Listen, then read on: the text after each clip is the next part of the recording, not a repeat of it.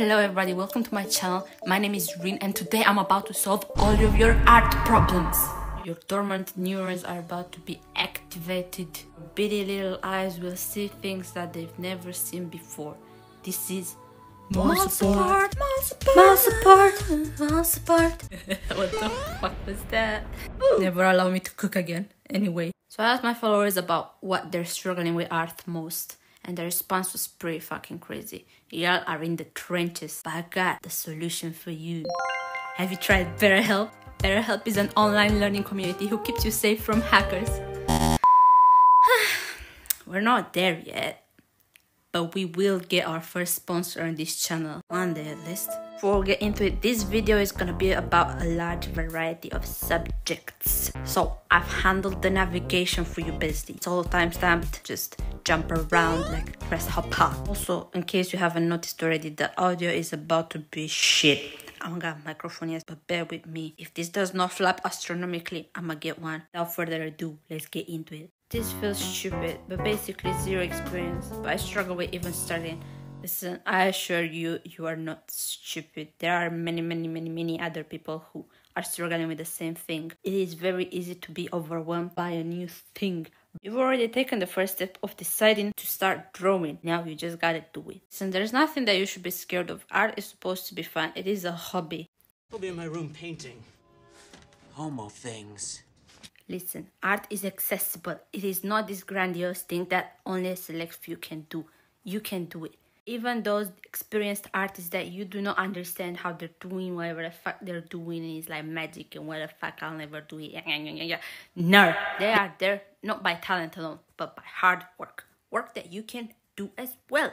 But listen, I get you. We all live on the internet and the internet is home to a whole slew of intellectually and ideologically molested gerbils. There's always gonna be that one motherfucker that's gonna try and gatekeep this whole operation to themselves and their fucking club of pretentious losers that are NPCs in all other aspects of their life. So they must hold onto the art with their teeth. Oh no, I spent so much money, I spent so much time learning everything, the color theory, the fucking volumes, your art doesn't have volume, just to sound pretentious, like they know what the fuck they're talking about, and they don't.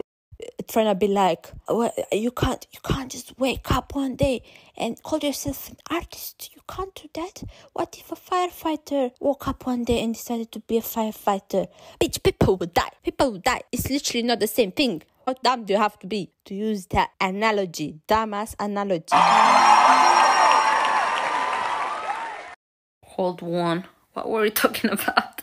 Yes, feeling overwhelmed by the whole art shit. You know, man, just take it easy, have fun. Baby steps. Let's speak about some practical stuff. First of all, if you've drawn a bit traditionally, transitioning to digital is gonna feel jarring. We have all been through this. Pen is slipping and sliding. All the user interfaces are confusing. You feel like you're cheating whenever you use a fucking tool. It's just not a good time, but that's fine. Just gotta push through it, keep practicing, don't give up. Everyone has gone through this. I will say, if you have an iPad,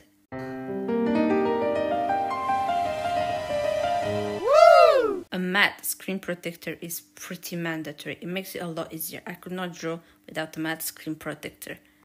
The pen ain't slipping and it ain't sliding no more. Then for the user interface, listen, it's a matter of getting used to it and trying out all the tools. Also, don't be afraid to move your workspace around to suit your needs. There's a couple of top G tools that you should be wanting around. First of all, invert image. Since our eyes get used to the image when we flip it, everything that we drew fucked up gets exposed. It's gonna be a bit of a jump scare, so be prepared. I used to hate doing this, bro. It tanked my self-esteem. I thought I was a shit artist, which I probably was, but that's not the point because it still happens to this day. When I flip the canvas, it looks a bit fucked up, which is why you need to take advantage and make it look not fucked up. And how you do that? Using liquify, bruv. Select shit, move it around, distort it, do whatever you need to do to make it look nice. Using the tools at your disposal is so sexy. Another thing you absolutely must follow. Please name your layers, please, I implore you. I used to hate doing this too, but it saves so much time. You'll see, she can get very chaotic. You may be like, nah, I'm built different. I can keep track of all of these layers. Layer 20 has the right eye, and then on layer 78, I drew the left foot. Mega mind.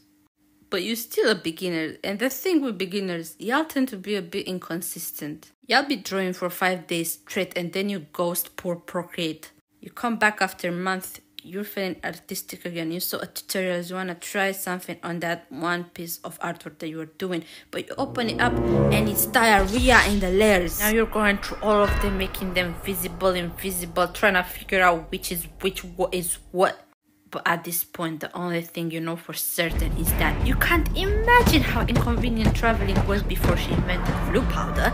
But even if you manage to peel away every piece of bean and corn and whatever, and make sense of the situation, you'd still have wasted a whole lot of time.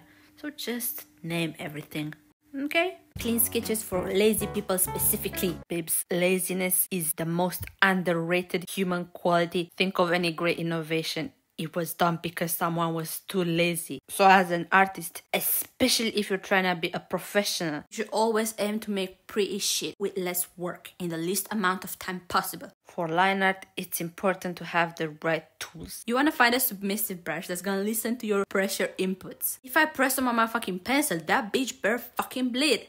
Oh, but you may not like that though. You may like a more digital, clean looking feel. Just pick something that really complements your style and that you're very comfortable with. Because if you're comfortable, you're gonna be more efficient. Me, personally, I don't fuck with that though. Because I have this weird condition where if I see too neat of a line art, I get scared. But you do you. It's good to experiment though. How are you gonna know what you like if you don't experiment? A lesbian told me that once. Who knows where I'd be today without that advice? Now that you've chosen your weapon, there are 2 ways you can approach this. You can either take the most common approach of doing a sketch and then doing the line art on top, or you can skip the sketch and raw dog the line art. If you're a complete beginner, I would not recommend it. Save your self-esteem. There's a reason why doing the sketch first is so popular. You don't have to worry about the structure. You've already figured all of that out and now you just gotta do the line art. If you've got a good grasp on anatomy and you consider yourself to be an intermediate, give it a shot. It's very, very fun. Makes for very organic looking drawings and it gets you all loose in the caboose. The secret is to keep your lines intentional. Put your chicken scratching grubby little claws away. You better mean what you draw because you ain't drawing over this one. I'm not here to hate on chicken scratching, but for some of you, the chicken scratches are so small, you're straight up doing pointillism. You may not be ready to hear it, but the bigger the line, the better. If you're having trouble with that, try to drive the motion from your elbow, not from your wrist. Alternatively, zoom out. Draw while you are zoomed out. Using the tools available to you is such a slay. However you choose to do your line art, there is something you must know about this girl. It's got a dark secret, and that is, it ain't even there at all. The line art in the room with us right now. My man Da Vinci once said there is no outline to the form. Sfumato, blah, blah, blah, blah, blah. Chiaroscuro, blah, blah, blah, blah, blah. Listen, that is also an option you got. You can just straight up not do the line art. That's how the Renaissance old masters used to do it. There is a more realism-oriented way of doing it. Me, I don't fuck with that. I like my line art to be bold, expressive, and usually completely black. Who the fuck threw that motherfucking busted ass goddamn Adidas? Ooh, I felt all them side eyes on me. Using pure black is kind of a taboo in the art world with some people. But it gives it that warmth, that flavor. I'm a nonconformist. I'm a rebel. Listen, it's perfectly okay not to follow the rules as long as it's intentional. That is what makes your style yours.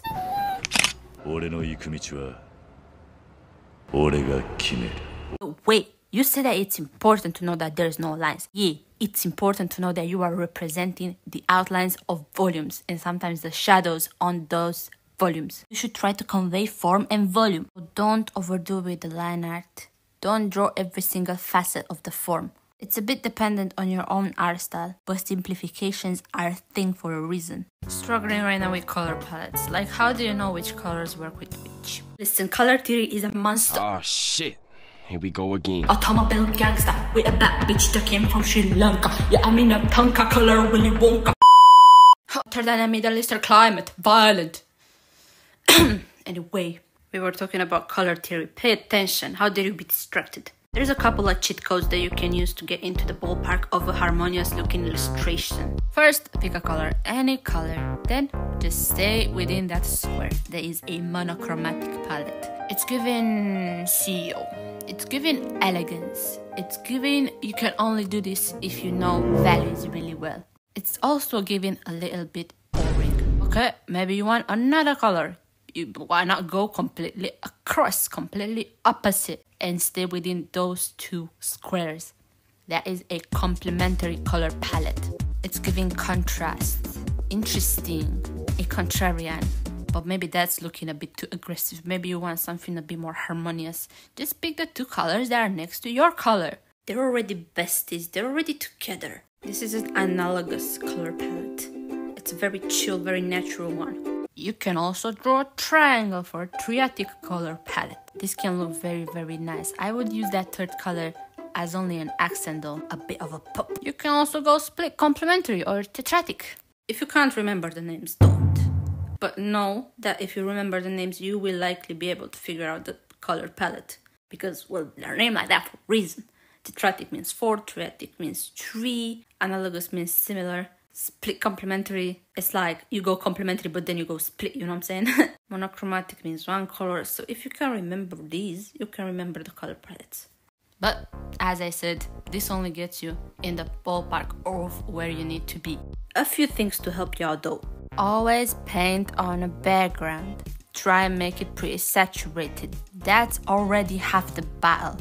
Your eyes will tell you what you need to know. Color perception works on you too, not only on the viewers. Another thing people don't understand about color theory. You should never use these colors equally. You should have one or two that are mostly in there and the other ones should be more muted. They should be working together, not fighting each other for dominance like the songs in a fanfic on Wattpad. Make sure you color everything on a different layer so you can adjust and play around later. Also, having a lot of desaturated beiges, grays, just neutrals is gonna make any other color that you use pop a lot. If you want something to look more desaturated, move towards its complementary. This can be very, very overwhelming at first, so don't stress yourself out.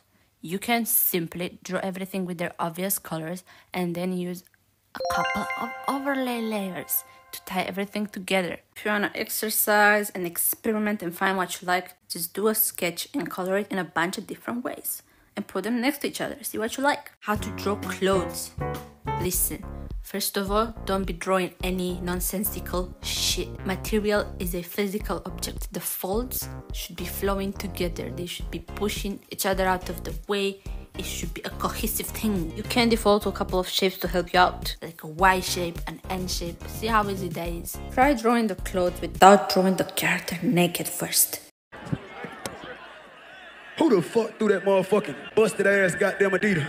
It is so much quicker. Just use your imagination to imagine the body. Imagine the volume. Just like I imagine that I'm gonna get a sponsor on this channel. It's not actually there, but it helps you out, doesn't it? Drawing the body first may also trick you into drawing the clothes too flat. The clothes are a different volume that is on top of the body. They should be lifting off. Some of y'all don't even follow the volume that you've drawn. How are you gonna draw an arm whose basic shape is a tapered down cylinder and then drape the fabric as if it's sitting on a table? The physics are not physics in. Clothes are really, really fun to draw once you get into your head that they have volume and that the material should be interacting with itself and with the volume that is draped over. So a couple of fun areas where fabrics tend to do fun things, also known as tension points, are the shoulders, the armpit of the forearm, the crotch, the knees, and wherever the fabric ends. That being said, it matters a lot what sort of fabric it is. If it's a thick fabric, there's gonna be less folds, and the folds that are there are gonna be hella thick. If the material is thin and soft, there's gonna be many folds. Again, use references. I know you don't wanna,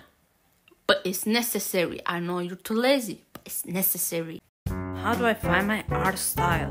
Listen, I know you may be fucking tired of hearing everyone say that it's just gonna come with practice. Busted ass goddamn Adidas. But I am sadly here to tell you that it is true. I don't think you can manifest this one, bestie. In the beginning, chances are that your art style is gonna be an amalgamation of your favorite artists or art styles, but the wish version. And that's perfectly fine. We learn by copying others. Everyone has done it like that.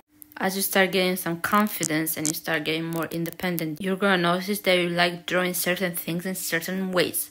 That's only the beginning. You're metamorphosizing into a butterfly. You're gonna start picking and choosing elements that you like, and it's gonna come together like a beautiful tapestry. But again, it's not gonna happen overnight, and it's not something that you can force. It's just gonna click one day. It's like, this is really aesthetic to me right now. This is giving. But to know what you like and what you find aesthetic, you need to experiment a lot. So don't be afraid. Try new things. Homo things. Don't be tied up with one style.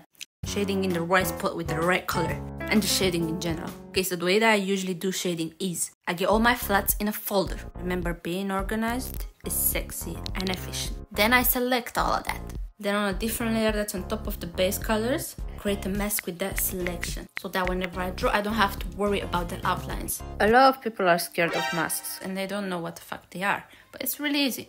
It's as if you had a piece of paper and then you put a piece of paper with a hole in it on top. You can only draw where the hole is. The hole is the selection that you make. Some people prefer using clipping layers, but that's kind of the beta way. It works, but it's not very efficient and they're not very adjustable. Going back to the shading process, I do all of my shading on one fucking layer. Stop making different shading layers for different surfaces. Also, initially, don't worry about the colors of the shades. Just use one color and worry about blocking in the shades correctly. We are artists, we don't got brain power. I usually go for an orangey color. That's gonna end up being the color of the shade of the skin. And I block everything in. So remember to zoom out a lot. Think of the bigger picture. Think of shades in shapes. Don't think of it as this flat thing. Think about volume. Think about representing volume. Also, a rule that applies to everything in art is to go from chaos to detail. Stop beginning with the detail. I know you get mesmerized by the detail in other people's arts, but they did not begin with the detail. That's the flourishes. That's like the easiest part. So once you get the foundation in the detail, it's gonna come much easier. So since we use only one color, everything looks kind of boring in it and orangey and stuff. So I go into my base colors and I select whichever one I want to adjust, and then I clip a layer to my shading layer and I adjust it. Colors that you pick for your shades are gonna be dependent on the color of the thing that you are shading. Try to make it saturated enough, because people with shading, they just think of something desaturated, of gray, but that's not at all the case. So experiment a lot. Okay, baby girls, this is gonna be it for today. There are many more things I wanted to talk about, but these ones were the most popular. This is our first video, so if you want more of them, make sure to subscribe and like and comment and boost the shit out of this video. Thank you for making it to the end though, you've already done a lot. Thank you for putting up with the audio. You are very sexy. Bye. Video is over now. Over now. Go find something else to watch. I'll just watch this video again.